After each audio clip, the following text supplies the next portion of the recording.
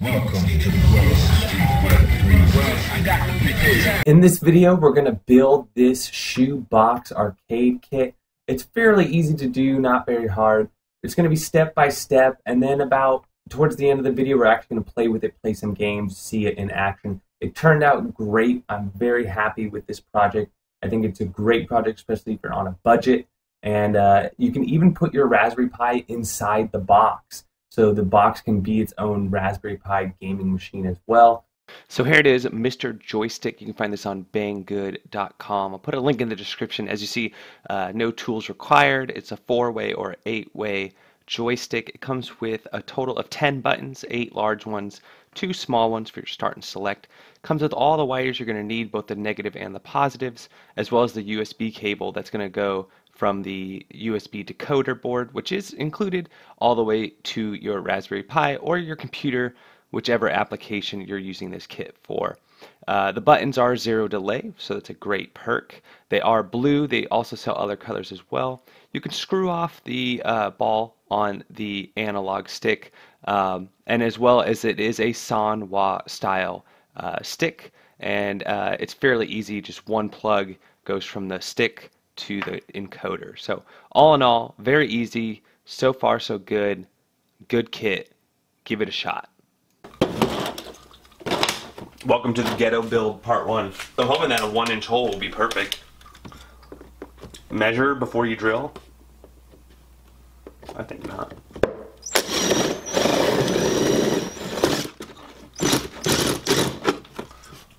Booyah. Oh wow, this might work perfectly.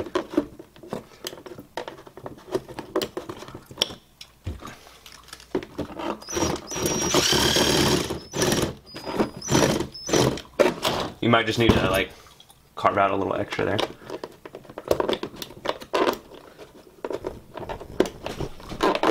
Wow, look at that. Look at that. That's perfect.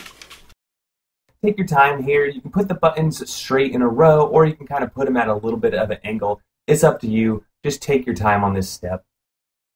That was all by myself. I'll go ahead and post some templates. I found a website that has templates. You can print them out and then do it, but I'm just doing the rough and tough version. Okay. Now for this, I need to take off the ball and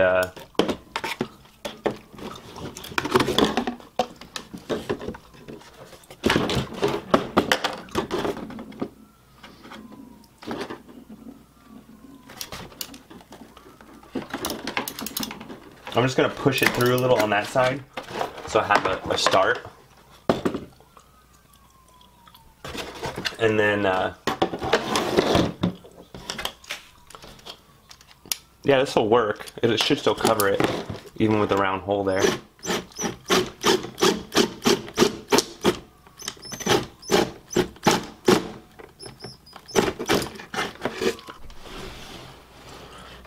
So what I'm going to do here is just put a little mark where I want the screws to go through,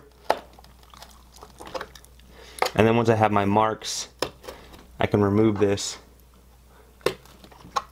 and then drill my holes. Alright, so there you go. I've made little dots.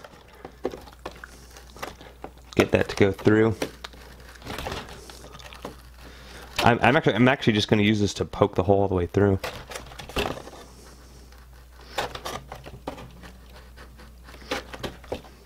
Alright, and then I have some machine screws that I got at Kmart.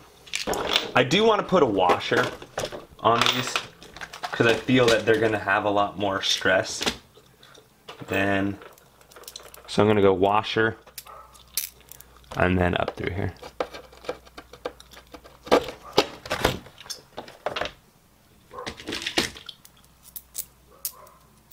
That one was way too long.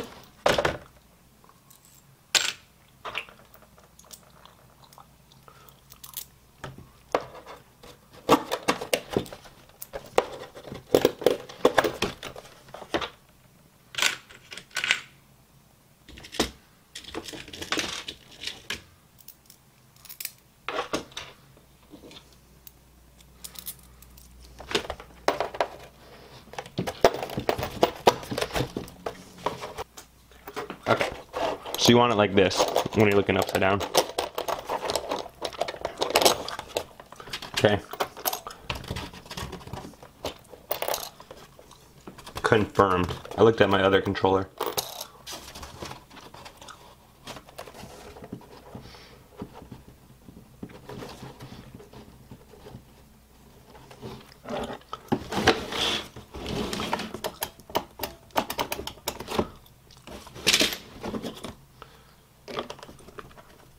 Ah, I missed it a little bit. I missed my marks a little bit. Dang it. Alright, we got close. Alright, so here we go.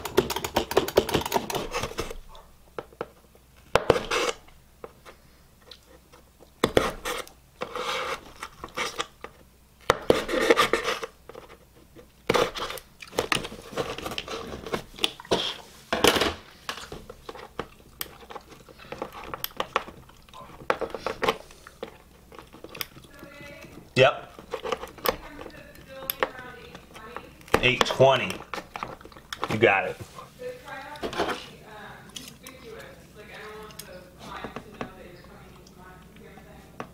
Yes.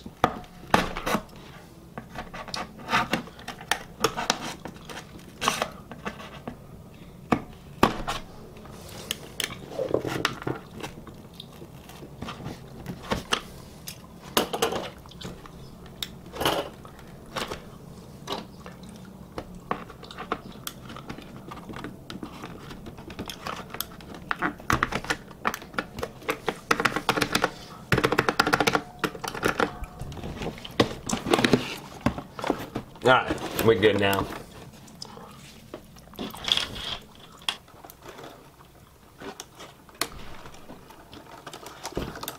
A, B, X, Y, A, B,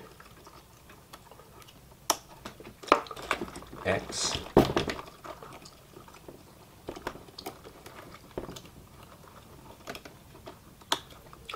Y,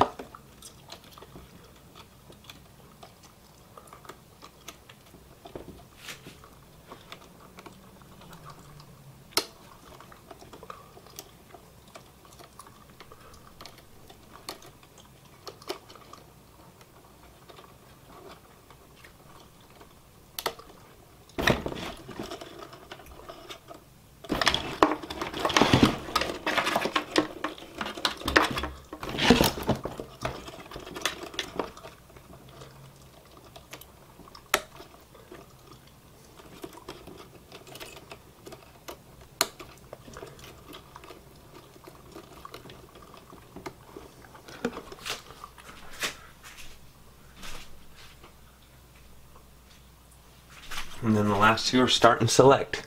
So we want start first. Select first.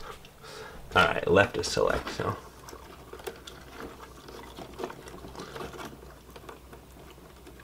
Select and start. Alright. That's it. And then lastly is this piece. And look at that, it goes through the there's a hole already for you.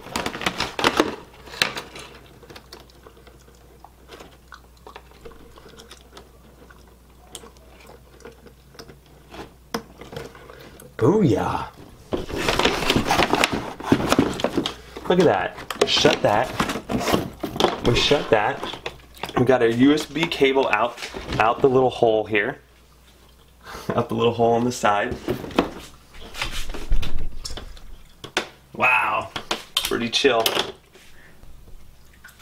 Alright, there it is, the finished thing. Not bad. Turned out good. I messed up a little there and there, but I think it's gonna be alright. When you open it up, I mean, I could mount this here, like mount this on the shoebox here, if I wanted to eventually. Wires aren't that bad. The way I wired it is, starting from the lower left hand corner, if it says USB like this, The one cord goes here. The Sanwa, you want it to look like this. So the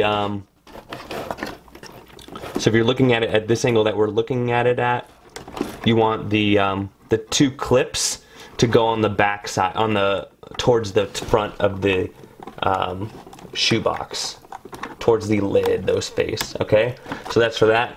As far as the key, starting in the lower left corner, I went A, B, X, Y, shoulder, shoulder, trigger, trigger, I believe. It just goes in that order, and then select start.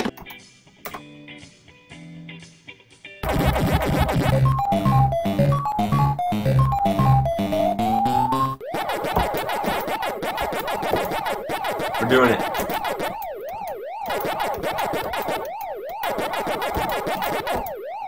Juked. Oh!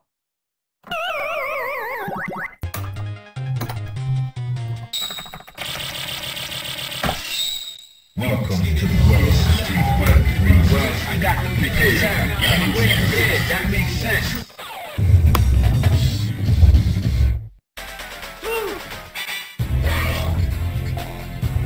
Prepare to strike.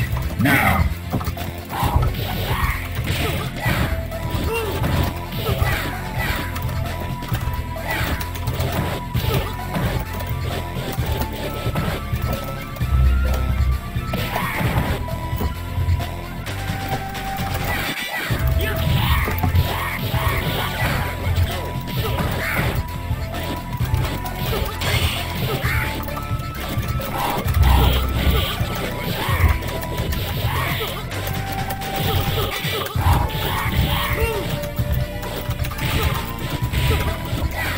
Get him!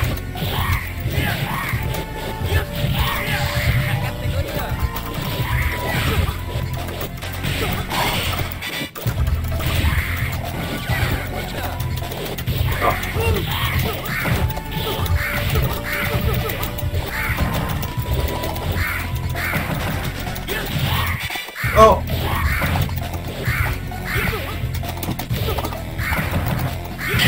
Yes!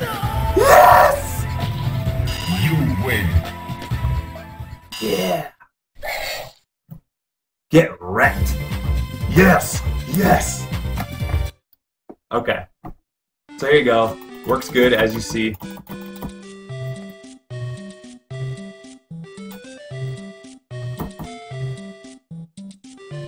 Let's play like, let's see, Raiden.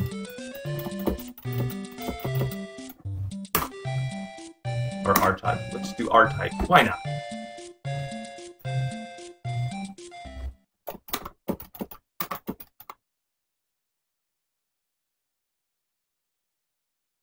RAM and ROM? Okay.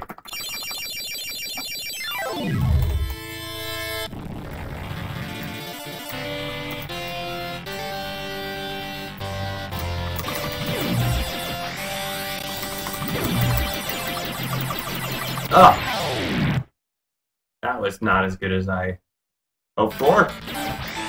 Beam fully charged. Oh, you gotta wait for the line. Oh, God.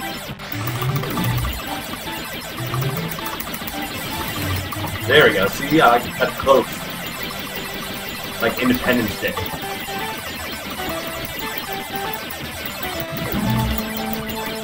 Is there any other controls? Oh, you can't hit the ground. God dang it. There you have it. Shoebox. Look at that. All is that to a USB out the little side here to the pie. You saw it here. Drew Talks playing with it. I guess right side up would be like that for you. Final product. Not too bad, not too shabby.